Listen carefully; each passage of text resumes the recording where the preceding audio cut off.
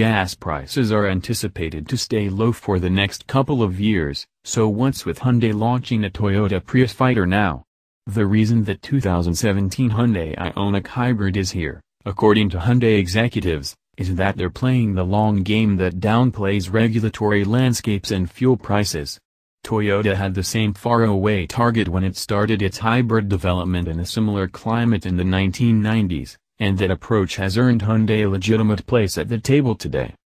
Ki-Sang Lee, who has seen the project through nearly 12 years of development, from the formation of an eco-car powertrain division in 2005 to the first Ioniq deliveries to dealerships in the United States this year, said the goal from the outset has been to beat the Prius in fuel economy. And now Hyundai has a model that does exactly that, and here's how, with an EPA combined rating of up to 58 miles per gallon.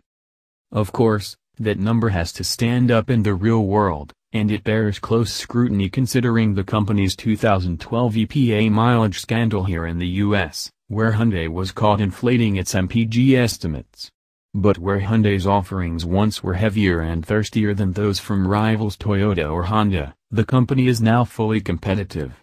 The Sonata Hybrid has graduated from clumsy to contender, for example, stacking up well against hybrid versions of the Toyota Camry and the Honda Accord.